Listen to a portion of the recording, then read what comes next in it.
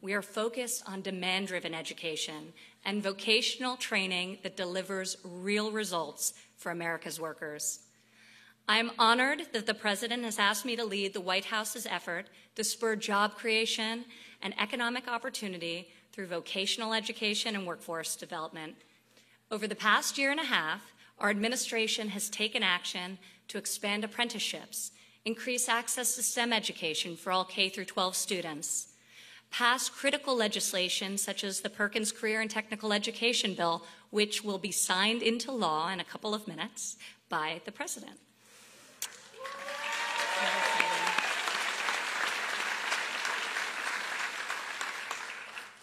In every action we take, our goal is to ensure that every student can learn skills that align with the jobs in demand in our modern economy, that every worker can move from an entry-level job into a lifelong career. Our hope is that millions of men and women who have been on the sidelines have a chance to find fulfilling work and provide for their families. Our vision is to create a workforce culture that fosters and prioritizes lifelong learning. 25 years from now, America's factories, labs, stores, incubators, every sector of our economy will again be transformed from how it looks today. But if we seize this moment to invest in America's students and workers, we will continue to be the greatest pioneering nation of the 21st century.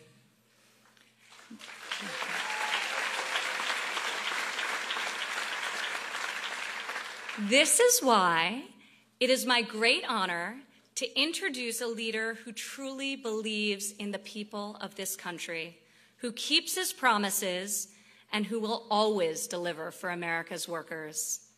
Please join me in welcoming the 45th President of the United States, Donald J. Trump.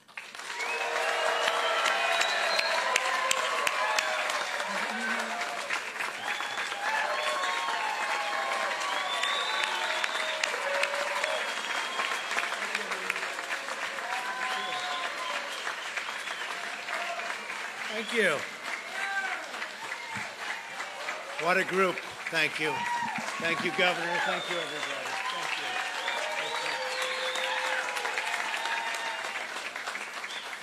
you. Well, thank you, Ivanka, for the introduction. It is my daughter, so she should probably give me a good introduction. I was counting on that.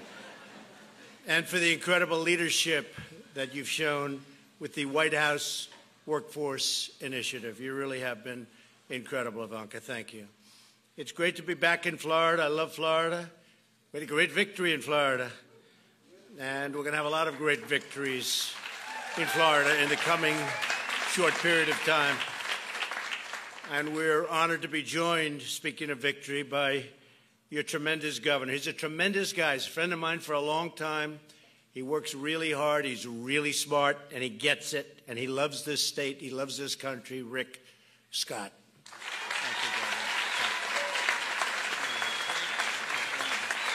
Fantastic. Rick's been a true leader in expanding access to demand-driven skills training, helping countless Floridians find steady jobs and rewarding their careers. And he loves doing it. Also with us is Education Secretary Betsy DeVos. Where's Betsy? Betsy, hi, Betsy. Good job. Congressman Gus Bilirakis. Congressman. Thank you. Come here, Bill. He's a big help to us. And here's another help. You ever watch this guy on television? It's like a machine. He's great. Matt Gaetz.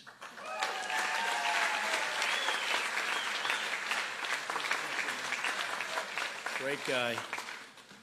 And my good friend, Paula White, Pastor White. Paula? Oh, there you are, Paula. Thank you, Paula. What a great job you do. The evangelicals. I hear we're more popular than ever with the evangelicals. You're the only one, and she'll tell the truth. She'll only tell the truth. But I appreciate everything you've done. We had tremendous turnout in the election, and I hear even more so now because we've fulfilled our promises, haven't we? Huh? I'm thrilled to be here at Tampa Bay Technical High School and grateful to Superintendent Jeff Eakins and Principal Michael Ippolito. Michael, did I do well? Did I do better than the governor? Thank you, Michael. They've done an incredible job, and I appreciate your hosting us very much. Thank you. We're also here to discuss an issue I feel very strongly about, vocational education.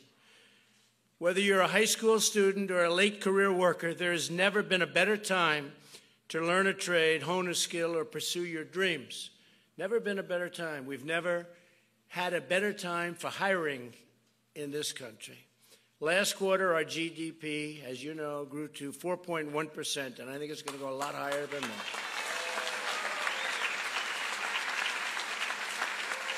And very importantly, a number that people aren't talking about because most people don't quite get it, but we had a $52 billion trade deficit reduction, which people is, I will tell you, that's a lot. That's for the quarter. They were saying that one is not even possible, and we're going to do even better next quarter. We created 3.7 million new jobs since the election, a number that was unthinkable. Unemployment recently fell to the lowest level in a half a century. What sounds better, half a century or 50 years? I don't know. I think half a century, right? I had a choice. In the month of June alone, 600,000 workers entered or re-entered the workforce, 600,000. To continue this momentum, we recently established the National Council for the American Worker to develop a national workforce strategy. And we launched a new campaign, Our Pledge to American Workers. And that's what we want. It's our pledge. In less than 2 weeks, Ivanka has worked with CEOs and leaders to get companies and associations across the United States to pledge to train and retrain over 4 million American students and workers. This bold initiative, true. And that's a number we hit so far. It started off, we wanted to do 500,000. It's a lot. And it just grew and grew, and instead of 500,000, it turned out to be 4 million American students and workers, 4 million. And it's going a lot higher than that. Wow is right. Who said that? This bold initiative is all being done through the private sector and private sector investment. Earlier today, 49 Florida businesses have signed our pledge to create apprenticeships and on-the-job training for more than 155,000 Floridians. So, Governor, that helps. Right? These companies and associations include many great businesses that are here with us today. I'd love you to stand and some of the top executives from these incredible companies like Airbus, Honeywell, there you are, Honeywell, Eastern Shipbuilding, great company, KPMG, National Electric, yes, thank you, National Electrical Contractors Association, tremendous force, Firehouse Subs, Leonardo DRS, OneWeb Satellites, SAP Software, and that's a great company, by the way. A friend of mine is running it. Tampa Tank, along with many others. We have a lot of people here today, and they'll be with us in about 2 hours when we're making a speech in front of a lot of thousands of people, and they're lined up outside. I also want to thank Governor Scott for signing the pledge to expand vocational training opportunities to ensure that Floridians of all ages and all backgrounds are able to acquire the skills they need to thrive in this incredibly booming economy. We're going to keep it booming.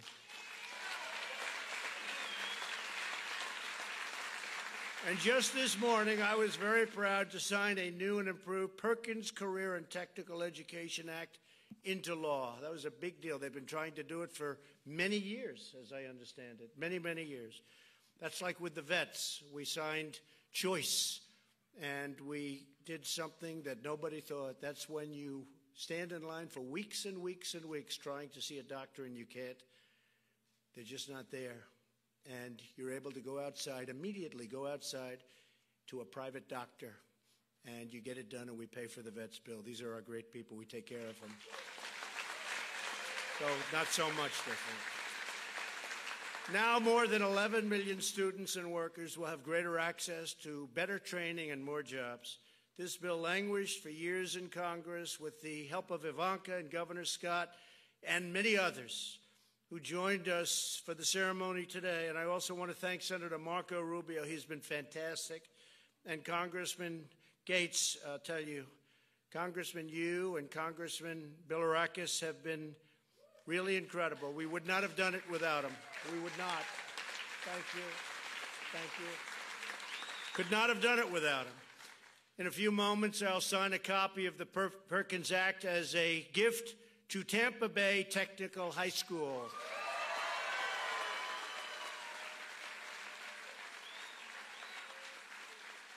So here with us today is a proud graduate, a real winner of Tampa Bay Tech, David Thompson Calderon, who is now a very skilled pipe welder, making a lot of money too, David, right?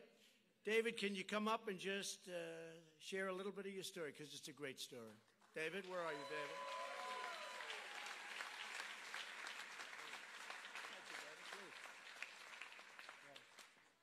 Thank you, Mr. President. Appreciate it.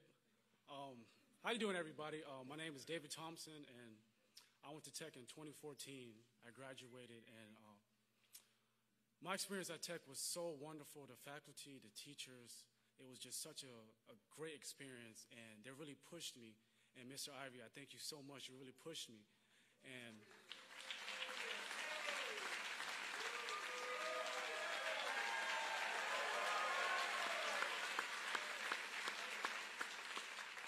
Mr. Ivey and my dad, they told me so much things to learn. And I was running track my senior year. I injured myself. And luckily, I had the opportunity to fall back in welding. And I was working in the shipyard for a little while. And I went to travel. I went to Texas, Louisiana, everywhere. I'm a pipe welder, and I'm telling this to the kids. You can have a trade, and you can be successful. I make over 6 figures a year. I'm 23. I love it.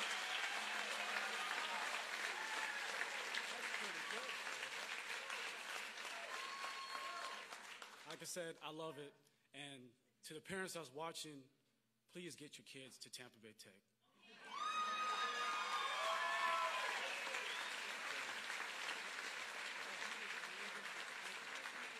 Thank you, David. Wow, that's a great job. He's doing well.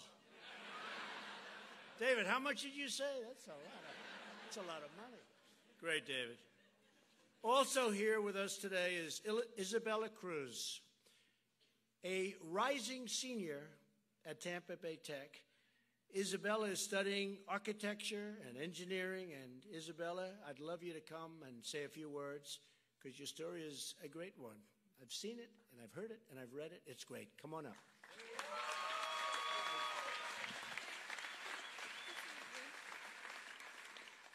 Hello, everyone. My name is Isabella Cruz, and today I'm here with my mom. We moved here when I was young from Brooklyn, New York, and I have lived in Hillsborough County ever since then. I'm a rising senior, as he said, here at TBT, and I'm in the Architecture and Engineering program. Just like you, Mr. President, I too am the president of the Architecture Club at our school.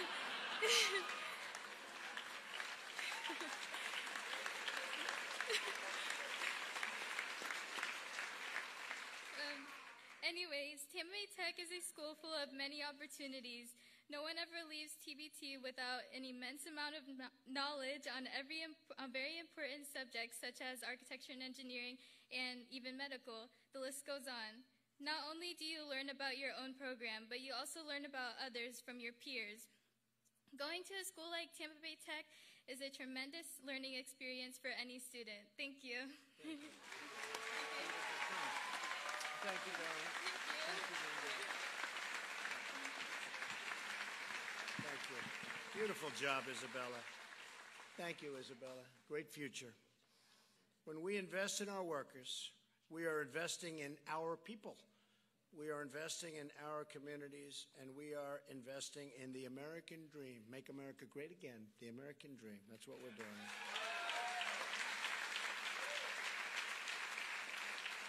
Thanks again to all of the wonderful businesses here. These businesses have been fantastic, and they are great businesses. As you get older, you'll know who these businesses are a little bit more.